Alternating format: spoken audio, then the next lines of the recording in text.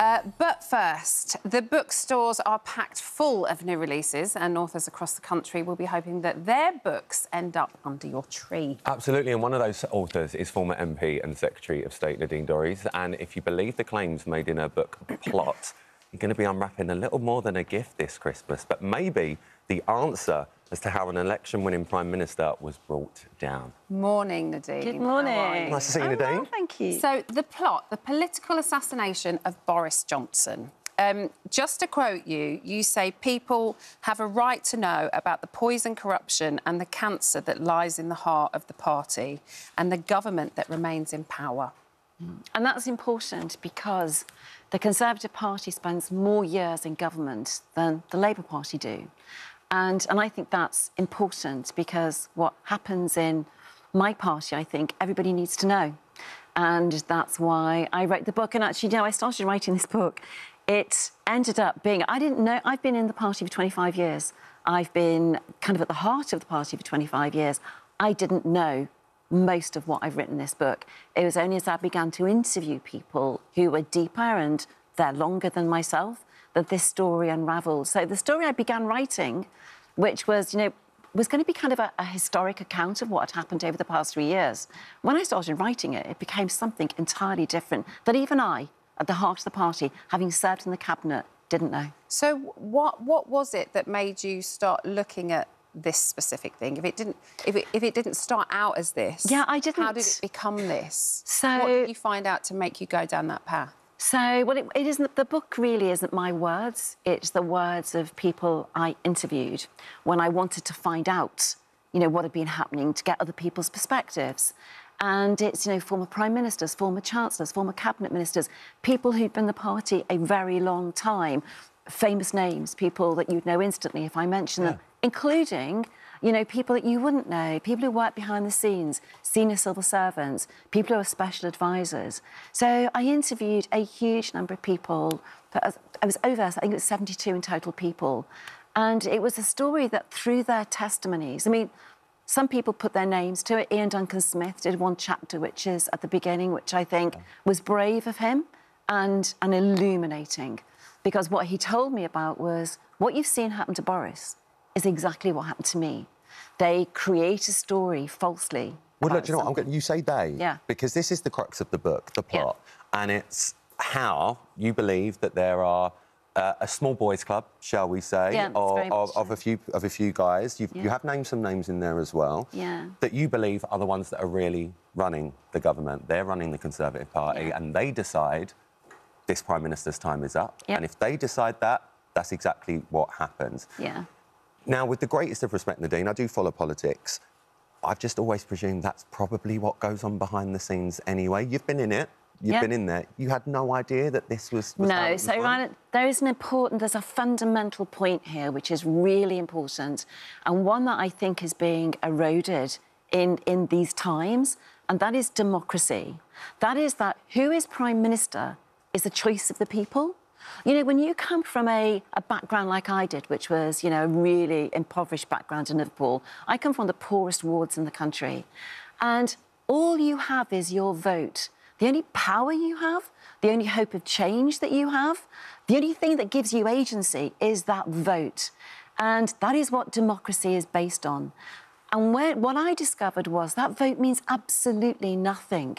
Because if you go to the polls and you say, I'm going to vote for Tony Blair or Boris Johnson or Margaret Thatcher to be Prime Minister, and they are the Prime Ministers who really kind of like energised the public vote, those people, actually, their vote means nothing because there are a small group of individuals in the Conservative Party who decide whether or not that vote counts. And I think one of the most important, like, chapters or even paragraphs in the book is almost at the end, where Laura Kunsberg, and just, you know, a point, absolutely no media picked this up. Laura Kunsberg is interviewing Dominic Cummings, and she says to him, you decided, didn't you, a few months after Boris Johnson won the election, that you were going to remove him? And he replied to her, no, not months, days. We decided the day after. We knew we needed him to win and to get the Conservative Party power, but we didn't want him as Prime Minister. I mean, look, we voted for Boris to be Prime Minister of the country. He was like, yeah, we want him to run it. We know you had a very close relationship with Boris. He was a good friend Carrie, of yours. And Carrie, obviously, yeah, a very close relationship. If I left here this week and walked out of here and wrote a book about this morning and, you know, going in on people here, they'd have something to say about that. You were there for a long time. What has your colleagues, former colleagues, said about this book? Do you know, I could actually, only 3 weeks after the book's come out, write another book with the amount of information colleagues have given me. Yeah. My phone is full of people saying, I wish you'd come and spoken to me. And, you know, they've actually told me more than the stuff that was in. Some of it I knew. You know, the interesting thing about this book is it's been through 3 legal layers because this small group of men are very powerful. You've been hit with legal letters today, you know, just because I'm coming on your sofa. So this small group of men are very, very powerful. And it's interesting how they control the narrative. Even me being on this sofa today, there are things that you know I can't say to you because you've already been hit with legal letters. Are you worried about repercussions of putting all of this out there and naming the people that you have named? No, some of the people I've named, some of the people, because of the legal kind of like, you know, the 3 layers I had to go through, the book was twice as long. It's half the size it was. And no, I'm not worried. You know, one of the things somebody said to me, legally said to me, was, by doing this, we're protecting you as well, not just legally, but, you know, we have a duty of care to protect you. I mean, it's quite, you know, you said, Ryland, dark things go on in politics. Politics is a dirty, nasty game. What I discovered in writing that book was it's a lot dirtier and a lot nastier than I think people in the general public know. But this is what I want to ask you, because you've just said now, live on TV, since I've written the book, many more have crawled out the woodwork, for want of a better phrase, telling me other things. What other things have you found out if you were to write another book? So without mentioning the names, you don't have to mention names. They're just useful things, like, you know, So Robert Jenrick, resignation. The first day Boris Johnson went on to the COVID inquiry and did very well. People were messaging me saying, isn't it interesting that Robert Jenrick has resigned today? That completely knocks Boris doing well off the media headlines. So you think that was a plot? No. But then I said, well, you know, we're going into conspiracy theory realms now. And they said, did you know that Robert Jenrick's long-term parliamentary assistant is married to Liam Booth-Smith, who is Rishi Sunak's chief of staff? I didn't know that.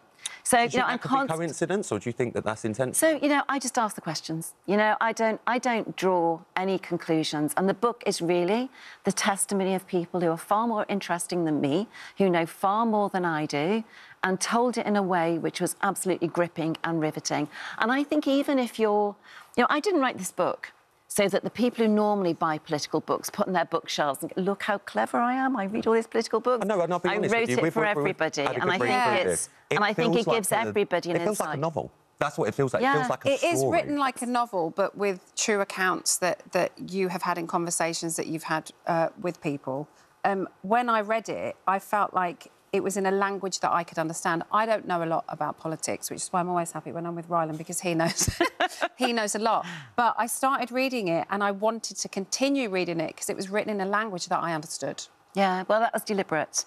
So one of the bars I set myself was, I want the fishmonger's wife in Grimsby to be able to read and understand this book, who may not have any interest in politics, but I want her to read this book and want to turn the next page. So I am a novelist. I've sold over 3 million novels. We know. But this was... I wanted to write it, a factual political book, in the style... And, you know, what I discovered was that actually fact is far stranger than fiction. I couldn't have made this book up, as a novelist. When information like this comes to the surface, do you think anybody that might be interested in going into politics, do you think this might put them off actually doing it, or do you think actually it's quite encouraging that maybe people want to get involved and try to make legitimate changes? Or can people even do that if there's this group of people that stops anything happening unless they're in control? So I want people to come into politics, which is why I wrote the book.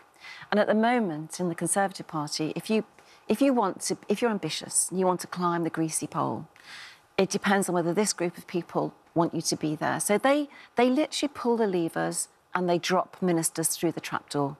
They drop ambitious backbenchers through the trapdoor. They decide who will be Prime Minister. They always have reserves, by the way. They will never be caught out again as they were in 2016 when Michael Gove stabbed Boris Johnson in the back and it all went horribly wrong. Nadine, we're running out of time, but there's two questions I really want to ask you. Obviously, Boris has been part of the inquiry this week. Yep. I know you said you think he's done a great job. In the book, obviously, it suggests that he was ousted by this internal group. Partygate. I mean, that had a lot of, well, pretty much everyone up in arms about what we've seen. We've seen apologies from him. We've seen videos. We've seen pictures. We've seen all of this. Do you not believe that's the real reason why he's So, Ryan, this is a really important point, because what you've seen are, in Boris's diary, a 10-minute slot, walk into room X, raise a glass, say thank you for having worked 7 days a week through COVID. You know, 12:30, walk out, go into this meeting. What you saw are those events that he was told in his diary to go and do. The parties, they happened. They happened every single Friday night. There were people who... Did you know about these parties? No, and, you know, Boris left Downing Street on a Thursday night to go to Uxbridge and then to go to... And, you know, he promised that he would look after the Red Wall. He was up and down the M1 like a fiddler's elbow. So he was out of Downing Street by Thursdays and then over to Chequers. These parties took place in the press office every single night, organised, instructed. You know, I spoke to the people who were instructed to lay out the glasses and the wine bottles in the vestibule outside the press office. Not know about this? Journalists were in those parties. You know, they happened every single Friday night. Well, Downing Street is a great big building with small offices. And well, he just was... He didn't... It was so secretive. Very quickly, what do you think is the future for the party? So what I think is what everybody thinks, you know. It's... Many people are focusing on how do the Conservative Party win the next election. It's gone. It's gone. And I think what people really need to be doing now is focusing on how do we make sure that we only stay in opposition for 5 years? How do we make sure it's not years and years and decades in the wilderness like it was last time? How do we rebuild the party? Well, I think I know the answer. Do you think Boris should come back? So I don't think he wants to. And do I think he should? I think it would be an absolutely bizarre thought to think that someone with his intellect and his vision and his energy wouldn't be at the top of the Conservative Party moving forward in the future. I think without him, the Conservative Party in the immediate future, probably for quite a long time, is lost. So, absolutely. Well, I'm not surprised by any of your answers today, Nadine, but I've got to be honest, the book... It's an easy read, as in the fact of, like Emma was saying, if you're not interested in politics, you can read it. So the political assassination of Boris Johnson by Nadine is out now. Thank you. Thanks. Really interesting. And we look forward to the next one, Nadine. Oh, the next one's going to be back to a novel. This was not a labour of love, I can tell you. It was not joyful writing this. Well, Nadine, it was lovely to see you this morning. Thank you so much for coming in. Really, really is.